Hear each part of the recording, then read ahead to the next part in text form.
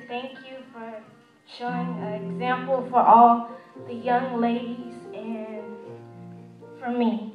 Amen. Thank you for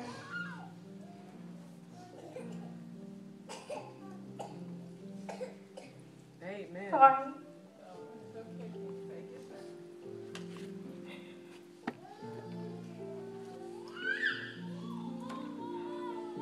Thank you for being there for us and showing us the path.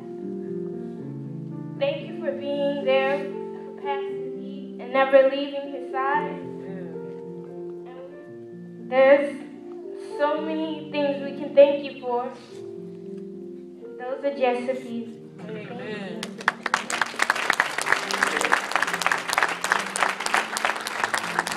Good morning, everybody. Good morning. My name is Chance, and I'm going to say a few words about Pastor D. Amen. Pastor D, all I got to say is keep believing. Some of y'all don't know, man. This man goes through a lot. And to me, just seeing him happy makes me feel better. Amen.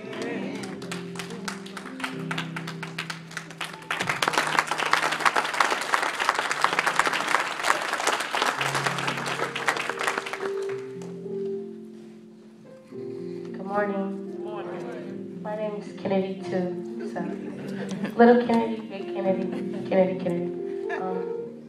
I was supposed to say a prayer, but I want to thank the family, the First Family, Bible Based. We appreciate y'all. We look up to y'all. Y'all give us hope and faith and all that good stuff. So I'm not gonna cry. I'm gonna stop right there. Everybody crowd around so we can say a prayer. Amen. The rest of the youth, can you come up as well?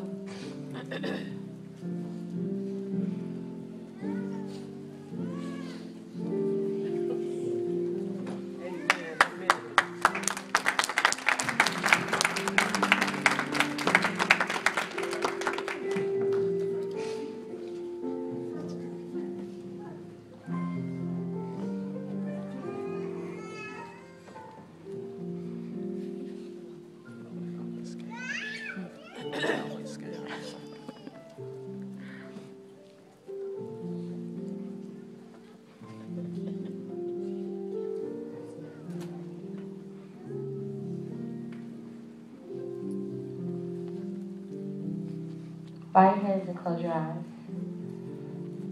Father God, we come to you this morning as humble as we know how, God. Just thanking you, God. We're grateful, God, for these servants that you sent to us, Father God. We pray that you uplift them and keep the faith in them, God, because they're not only leading this congregation, God, but they're leading each and every family that's sitting in these pews, even families that could not make it this morning, God, and future families who will be a part of Bible-based church, God. We're grateful for this man that you call Pastor D, or that we call Pastor D. You call him servant, God. We look up to him, Jesus, and we're thankful for him, God. We pray that you continue to instill strength in him, God. We're thankful for his wife, Jesus, for she is the rock of our church, God, and she only helps, Jesus, and we're so grateful, God. We're thankful for this family, and we love them, Jesus, and we pray that you keep them in great spirits as they continue to lead this splendiferous church that we have, Jesus. In Christ Jesus' name we pray. Amen. Amen. On behalf of the youth department, we want to give y'all this card. Amen. And we love you. Amen.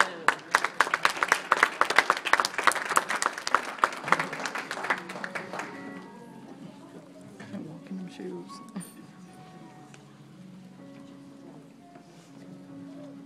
Making me talk. Amen.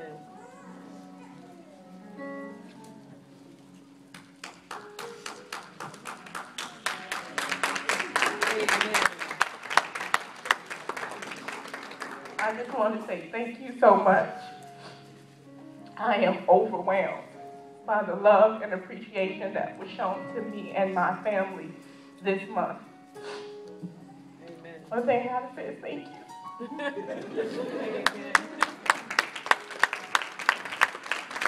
I'll save mine after the sermon. How about that? Thank you all. We greatly appreciate it. This is, as Deacon LeCount would always say, a charge to keep I have, and a God to glorify. And so the task it is, the challenge it is, but I give God glory for entrusting me with this mantle and this responsibility. One thing I do every Sunday morning, you guys may not realize it, I'm in my office, I'm usually leaning against the wall, looking out the window in my office, and I'm not counting cars, I'm not that guy, but I'm usually praying as the cars come in, the people get out of their cars, praying for those persons. I don't know what you guys go through each day.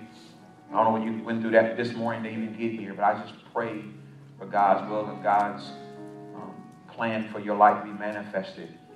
We witnessed some of our family members move on to other parts of the country, and God is doing great things there. We've seen some who have come here through church hurt and been broken by other things, and God allowed them to heal here. Whatever reason you are here, I am grateful to God that when He spoke to me in 2006, a Bible-based church, and it took me through a waiting season, He saw what I didn't see, and He's entrusted me with something as great as this. And so thank you so much for this. The last thing I'll say, this is this, so you guys know, I don't ask for a lot of things. I'm a very low maintenance guy. My wife can tell you that. The one thing that I always ask for from people that ask me anything is always do right by my wife and my kids. The only time you ever see me show a negative response is if my wife or my kids are taken advantage of. I'm okay with getting attacks. I've been there. I've had my character assassinated, mostly by church folks. I can endure that. I've lived through that. But I can't handle when my wife and my kids who are innocent are attacked. And so that's usually when I'll respond. So I am grateful to each of you for what you have done and showing your love toward my wife and my kids. Because when I said yes to God, they did as well. The sacrifice that I make to be the best I can be for the glory of God, they do as well. And Takia keeps me humble because I'm Pastor D here. And I've been blessed to do some great things out in the political arena, but I'm Derek at home. And so one of my jobs at home is take that trash out. So although people may say we love Pastor D, when I get home, she likes to get all that, take the trash out, go help out with the homework, do something. And so I am grateful for a wife that when Ken and I got together, I was already in ministry. And so she knew what she was getting herself into. And she said she never wanted to date or marry a minister. And I said I was never going to date a local girl. And so you tell God your plans and you see what happens. And so next month we'll be celebrating 12 years of marriage.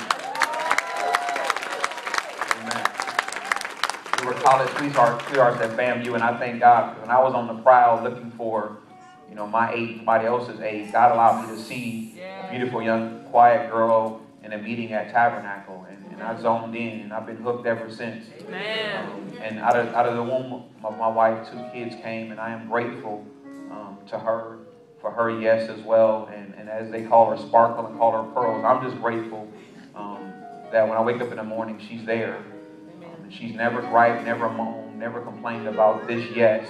She's just done what she can do. She does a lot of things behind the scenes you guys will never know about. But I want to say thank you. Amen. I don't know who chairs these are, but you better get them for church over.